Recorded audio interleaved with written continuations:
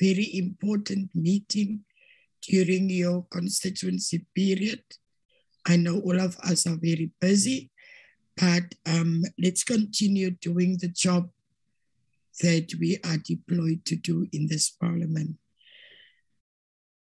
I will ask Marcel to flight the agenda for us. It's going to be a very short briefing, and then we just need to adopt the report. Otherwise, Marcel, can you flag for us the agenda? Recording in progress. Morning, Chairperson. Morning, honourable members, officials from the department and colleagues. Yes, Chairperson, our flight.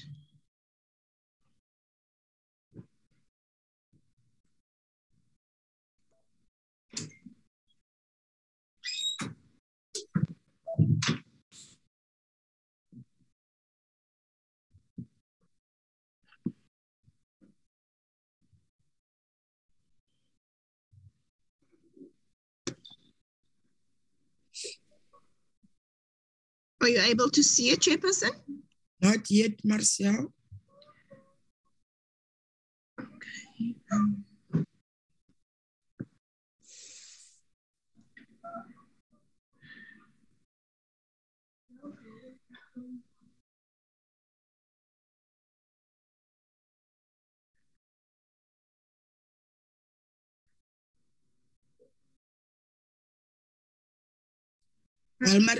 While Marcel is busy sorting out the IT to flag the agenda, let me first of all then welcome the Department of Women, Youth and Persons with Disabilities into this meeting.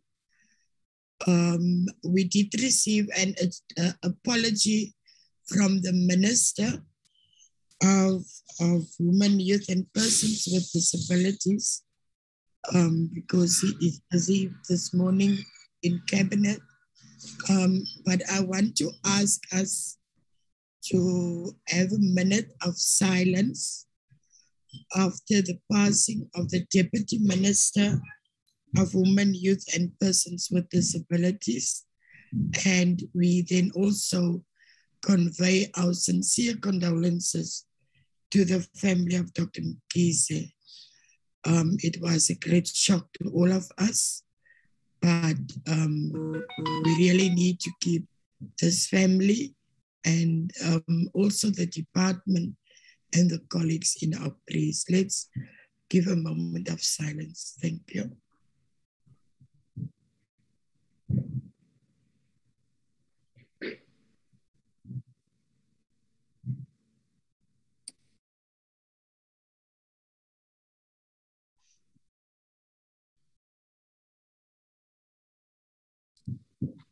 Thank you, members. May the soul of Dr. Mkhize rest in eternal peace and rise in glory.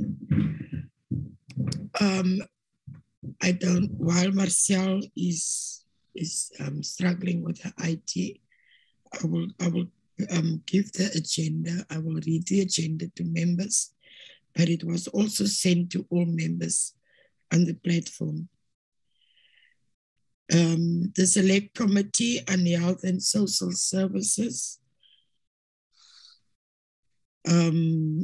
has conveyed this meeting to be held as follows: Tuesday, 25 September 2021, and the venue is a virtual platform. The agenda is as follows: briefing by the Department of Women, Youth and Persons with Disabilities on the agreement amending the South African Development Community SADC Protocol on Gender and Development. And then it will be the adoption of the report on the agreement amending the SADC Protocol on Gender and Development. That is the agenda. And let me again thank the members for coming to this meeting, as South Africa needs to give the report and adopt the report on SADC, on the agreement amending the SADC protocol on gender development. And then without any further ado, I will hand over to, that is the DG in the meeting, because the minister is not here. DG.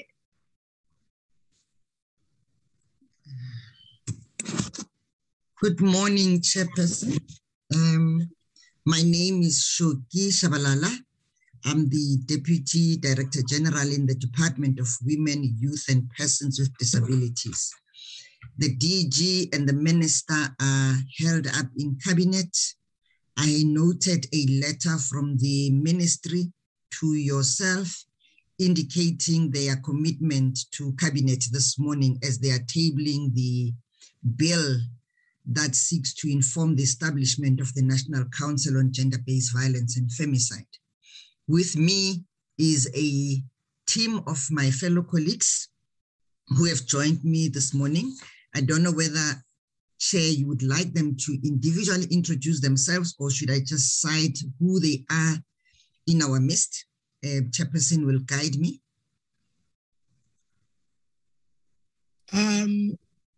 No, DDG, you can continue. My apologies. Okay. I did receive the letter from the minister indicating that the DG will also be with her in Cabinet, so you can continue. Thank you. Just at a very high level, I'm accompanied by our legal colleague, Nondumiso Mulunga, Ms. Ranji Reddy, the acting DDG in the unit for policy issues, and Tate Kolani Kumalo, one of our colleagues as well in the IR unit, and Ms. Marumu Mailula.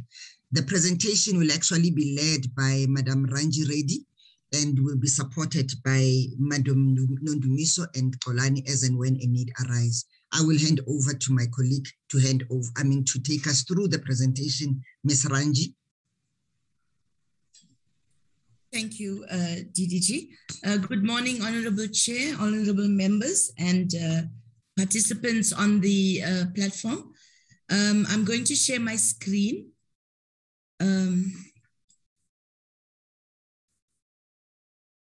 Are you able to see this, DDG? Yes, we can. Okay, I have put it on slideshow. I hope there's no issues with it. So thank you very much, Honorable Chair, and to the committee for giving us this opportunity to present on the amendments to the SADC protocol on gender and development. The contents of the presentation is, we'll give you a short background. We'll speak to the certification of the agreement. We'll share with the committee those amendments that, the proposed amendments to the protocol, and then a quick summary. So according to the Constitution, Section 2312 of 1996, and any international agreement binds the Republic only after it has been approved by resolution of Parliament. That means both the National Assembly and the National Council of Provinces.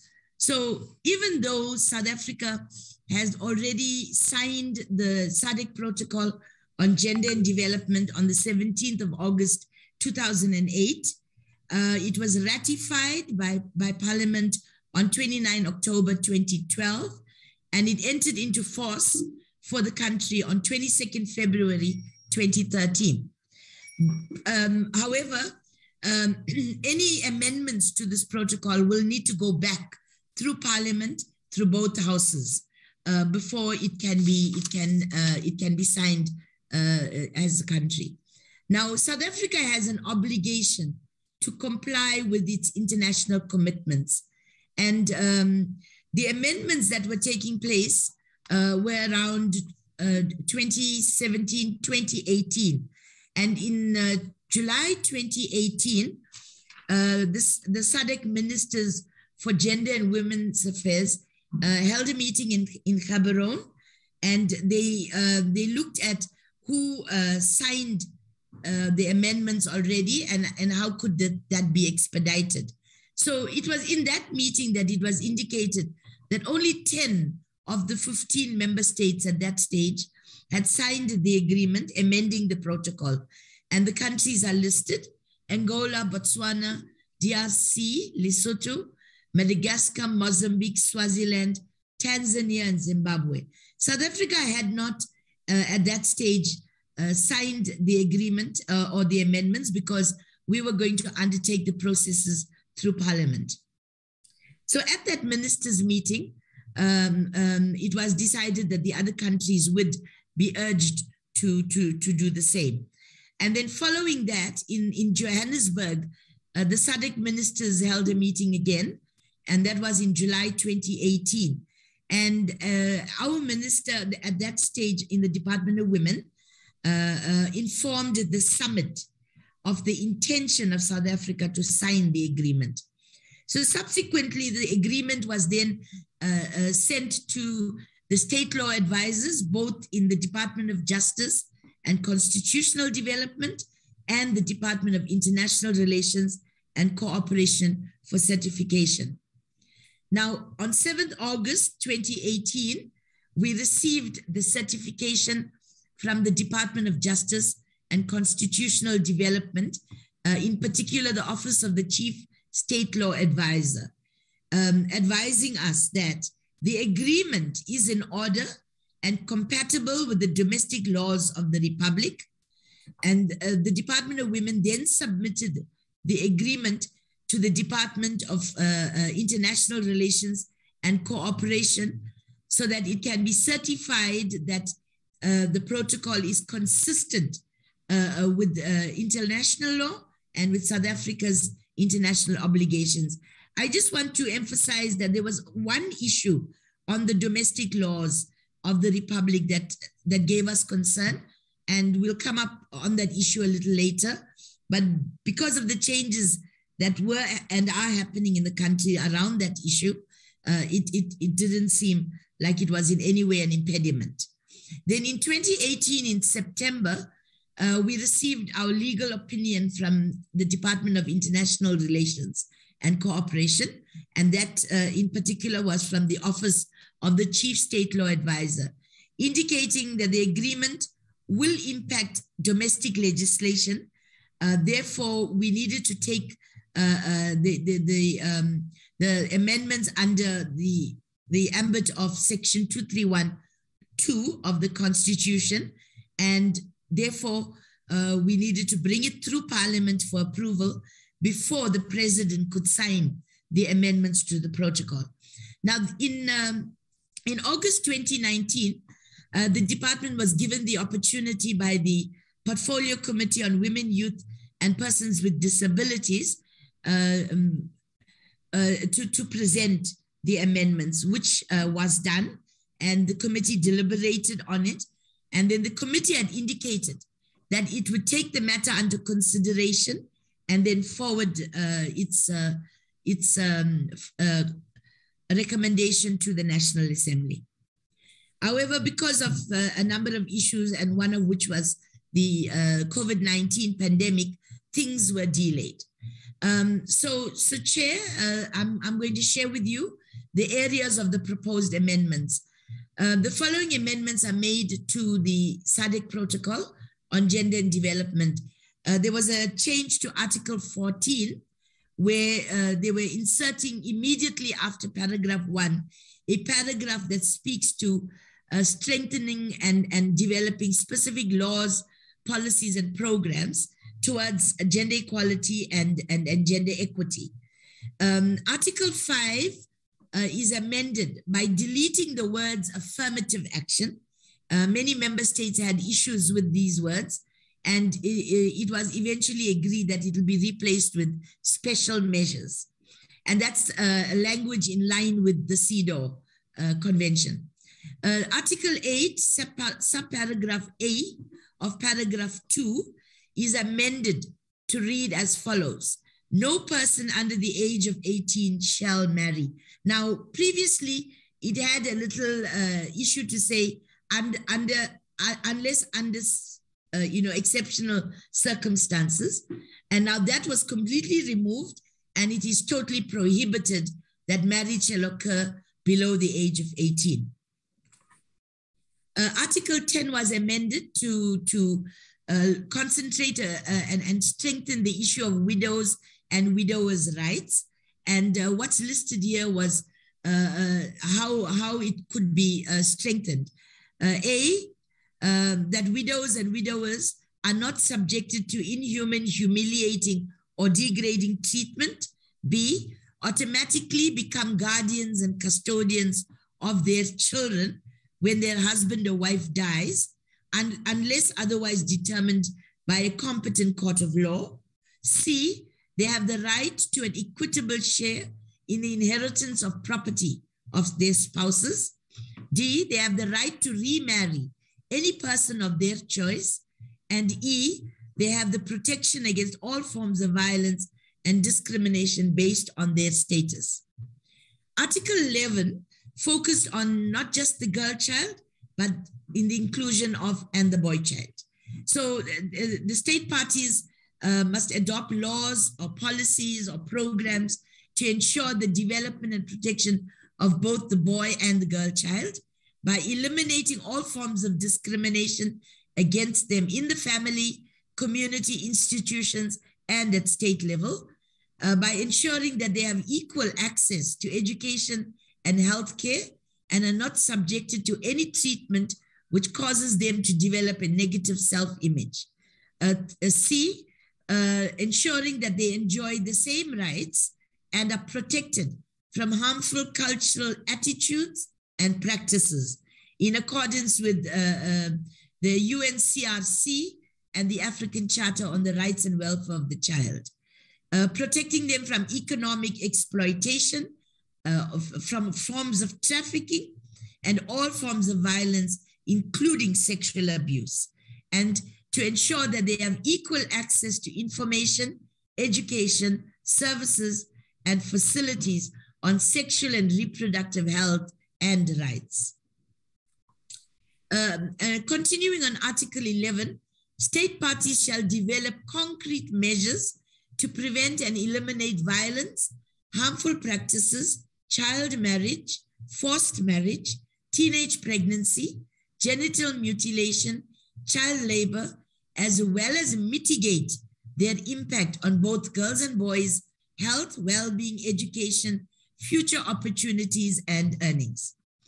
The amendment to Article 12 is as follows. State parties shall endeavor to ensure equal and effective representation of women in decision-making positions in the political, public, and private sectors, including through the use of special measures as provided for in Article 5. Then Article 14 was amended. State parties shall enact laws that promote equal access to retention and completion of early childhood education, primary, secondary, tertiary, vocational, and non-formal education, including adult literacy, in accordance with the Protocol on Education and Training and the UN Sustainable Development Goals. State parties shall take special measures to increase the number of girls taking up STEM subjects, science, technology, engineering, and mathematics, and in ICT, information, communication technology, starting from the primary, secondary, and then moving up into tertiary and higher levels. And then thirdly, state parties shall adopt and implement gender-sensitive educational curricula, policies, and programs addressing gender stereotypes in education, as well as addressing gender-based violence, amongst other key issues in the education sector. Then Article 16 was amended on the multiple roles of women. State parties shall conduct time use studies and adopt policy measures to promote shared responsibility between men and women within the household and the family, so that you can ease the burden of multiple roles played by women. And the second proposed amendment is to recognize and value the unpaid care and domestic work through the provision of public services, infrastructure, and social protection policies. Article 7 was amended to read, economic empowerment. State parties shall undertake reforms to give men and women equal rights and equal opportunities to economic resources and improved access to control and ownership over productive resources, over land and other forms of property, financial services, inheritance, and natural resources. And then Article 17 continues that state parties shall review the national trade and entrepreneurship policies so that they are made gender responsive. And state parties shall, in accordance with the provisions of special measures in Article 5, develop strategies to ensure that women benefit equally from economic empowerment opportunities, including those created through public procurement. Article 19 was amended with the following. State parties shall review, amend, and enact laws and develop policies that ensure women and men have equal access to wage employment, to achieve full and productive employment, decent work, including social protection and equal pay for work of equal value for all women and men in all sectors, in line with the SADC Protocol on Employment and Labor. And then Article 20 was amended to read, state parties shall enact and enforce legislation prohibiting all forms of gender-based violence.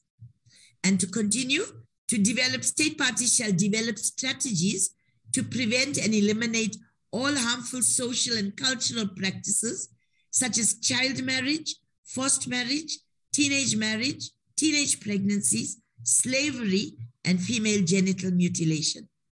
Ensure that perpetrators of gender-based violence, including domestic violence, rape, femicide, sexual harassment, female genital mutilation, and all other forms of gender-based violence are tried by a court of competent jurisdiction.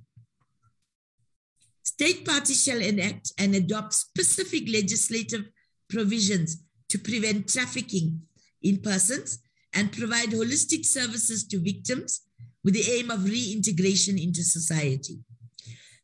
State parties shall put in place mechanisms by which all relevant law enforcement authorities and institutions should eradicate national, regional, and international trafficking in person syndicates.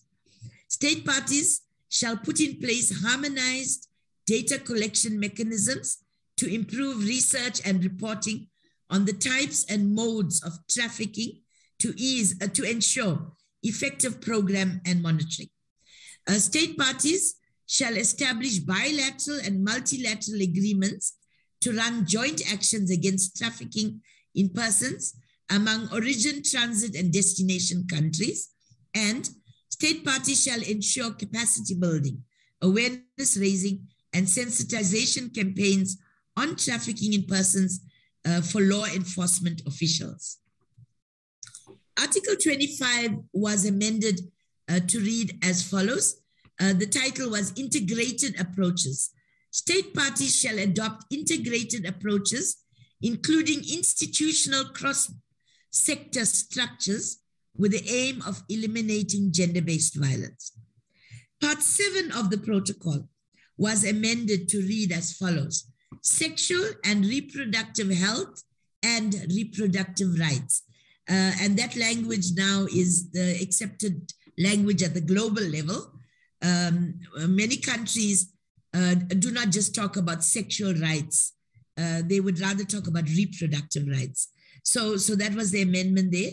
State parties shall, in line with the SADC Protocol on Health and other regional and international commitments by member states on issues relating to health, adopt and implement legislative frameworks, policies, programs, and services to enhance gender-sensitive, appropriate, and affordable healthcare, in particular, to eliminate maternal mortality, to develop and implement policies and programs to address the mental, sexual, and reproductive health needs of women and men in accordance with the program of action of the ICPD and the Beijing Platform for action. C, to ensure the provision of hygiene and sanitary facilities and nutritional needs of women, including those women that are in prisons. Article 27 on HIV and AIDS, state parties shall take every step necessary to adopt and implement gender-sensitive policies and programs, and to enact legislation that will address the prevention, treatment, care, and support in accordance with, but not limited to, a number of these international instruments, the Maseru Declaration on HIV and AIDS, the SADC-sponsored UN Commission on the Status of Women and the Girl, Child, and HIV and AIDS Resolution, and the Political Declaration on HIV and AIDS. State parties shall ensure that the policies and programs referred to in sub-article 1 take account of the unequal status of women, the particular vulnerability of the girl child, as well as harmful practices and the biological factors that result in women constituting the majority of those infected and affected by HIV and AIDS. State parties shall develop gender-sensitive strategies to prevent new infections, ensure universal access to HIV and AIDS treatments for infected women, men, girls, and boys, and develop and implement policies and programs to ensure appropriate recognition of work carried out by caregivers, the majority of whom are women, the allocation of resources and the psychological support for caregivers, as well as to promote the involvement of men in the care and support of people living with HIV and AIDS. And then Article 28 was amended to read as gender in media, information, and communication. And paragraph 1 of the article states, state parties shall enact legislation and develop national policies and strategies, including professional guidelines and codes of conduct to prevent and address gender discrimination in the media. And paragraph 4 of the article, state parties shall take measures to promote the equal representation of men and women in the ownership of and decision-making structures in the media. And so we had, there's an insertion of a part 10 into the protocol. It's on gender and the environment. State parties shall, in accordance with multilateral, continental, and regional agreements on the environment, on sustainable development and climate change, adopt measures to address the impact of climate change and environmental degradation on gender, to promote active participation by men, women, boys, and girls in the protection of the environment, to mitigate climate change, and to promote sustainable exploitation and the use of natural resources, to develop policy strategies and programs to address the gender issues with respect to the environment, climate change, and sustainable development, to conduct research to assess the differential gendered impact of climate change, and to put in place effective adaptive measures.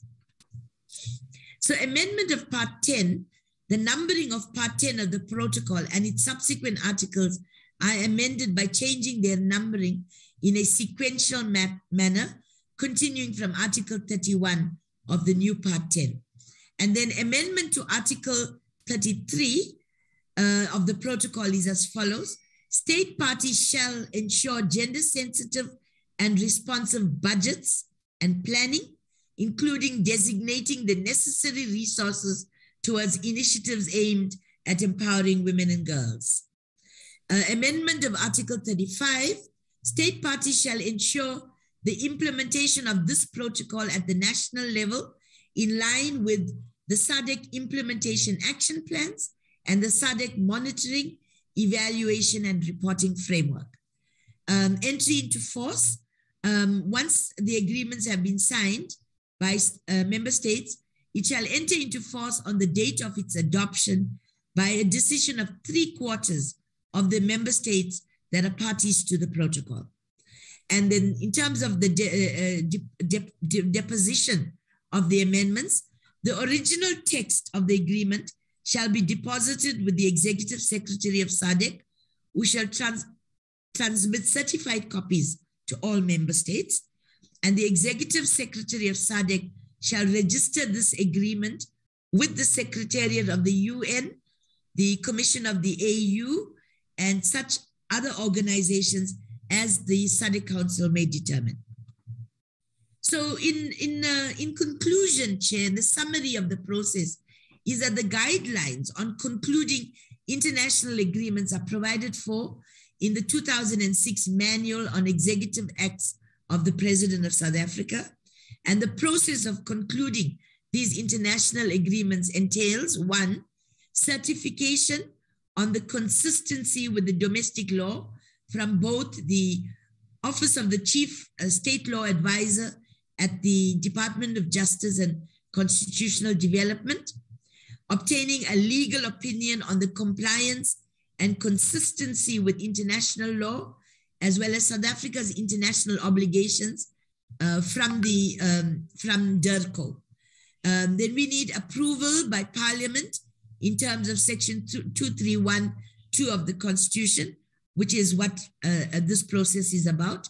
And then the relevant department, in this case, the Department of Women, prepares a president minute for signing by the minister and the president. And then the signed presidential minute, a short explanatory memorandum, both the legal opinions, the copy of the agreement must be forwarded to the Department of International Relations for certification in a prescribed format so that they can deposit it after the president has approved and signed. So the recommendation, Chair, to the committee, to the select committee, is that, and this is one of the issues that we are faced with as a challenge at the moment. To date, it is only South Africa and one other member state, I think it's Malawi, who still has not signed the agreement to amend the protocol. Other member states have done so. The SADC Secretariat has therefore indicated to Malawi and South Africa that it needs to urgently publish the document with all the president's signatures by the end of October. And it will do so now with or without the last two member states' signature. And that, I think, has serious implications for the president and the country at large, Chair. So we are trying to expedite the process through Parliament in order to be able to deliver on this. We are therefore approaching the National Assembly and the National Council of Provinces, to assist by expediting the approval for the country to sign, given that the matter has been in abeyance since August 2019. Chair, I will end there and will take any questions that needs to be cleared. Thank you. Let me take the opportunity to thank the department. I will now ask members to raise their hands for any clarity-seeking questions.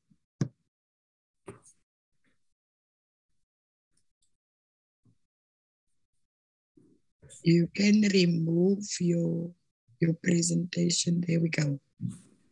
Is there any clarity-seeking questions, members?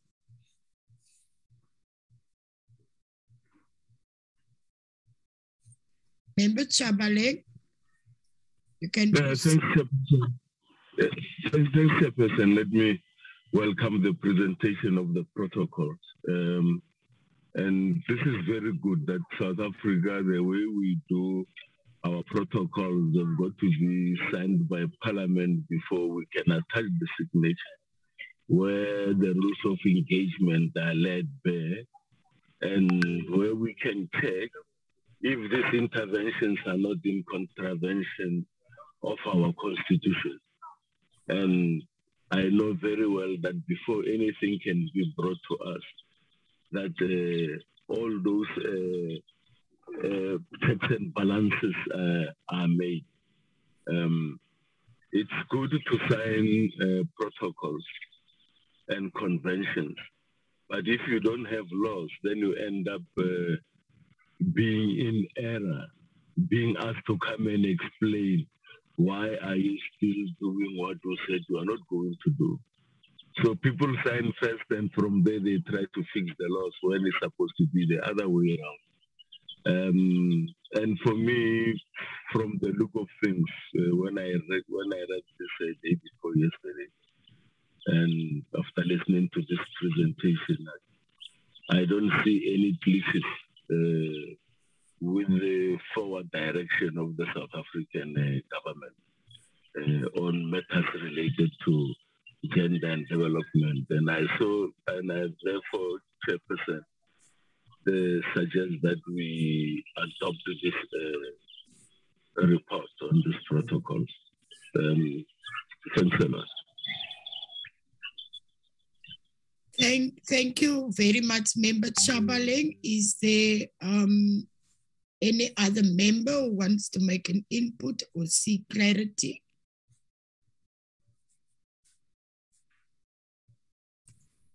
Member Christians? Thank you, Chairperson. I just want to make the comment, Chairperson, that a few very important amendments are being made, and it will be interesting going forward to see the implementation in our country of these very important amendments and, trafficking, women, children, all the aspects in our country, all the people in our country that have been left behind historically. And, it will be interesting to see the changes that these amendments will make in our country. So going forward, I think as a committee, as a select committee, it will also be important for us to monitor what happens with these amendments. Thank you, Chairperson. Thank you, Member Christians. If there's no other hand, I want to hold the report of the Select Committee on Health and Social Services to this meeting for adoption. The report of the Select Committee on Health and Social Services on the agreement amending the South African Development Community SADC Protocol on Gender and Development, dated 21st September 2021. The Select Committee on Health and Social Services, having considered the agreement amending the SADC Protocol on Gender and Development in terms of Section 231(2) of the Constitution of the Republic of South Africa, reports as follows. The committee recommends that the Council, in terms of Section 231(2) of the Constitution, approve the said protocol. This report is to be considered by the committee. I believe Member Chabaleng, your hand is still raised. Is that to move for the adoption of the report?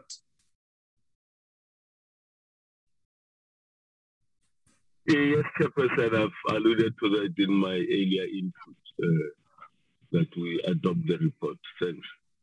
Thank you, Member Chabaleng. Can I have a seconder for the adoption of the report? Baha seconds, Chairperson. Thank you, Member Baha. So this report is now duly adopted, and I believe it will be ATC. Can I therefore thank the department for the presentation and for the hard work that they did in bringing this amendments to the Select Committee. I believe also, like all the other members, that it will have a tremendous impact in our fight against gender-based violence and femicide in South Africa. And I also need to thank all our members, because all of us take the issue of gender-based violence and femicide very seriously in this committee. And I want to thank you, because we had a full house this morning. All members were present in this meeting. And I really need to thank you for taking this issue up so seriously that you were prepared to come to this meeting even during constituency period, because it is one of the most important things that we as this committee, like Member Christian said, it's part of our oversight work, and it's also part of our work to make sure that the laws are amended. But to the department, thank you very much. To our staff members, thank you also for your hard work. This meeting is adjourned. I thank you. Thank you, Chair. Thanks, Chairperson. Thank you, and stay safe, please. Bye.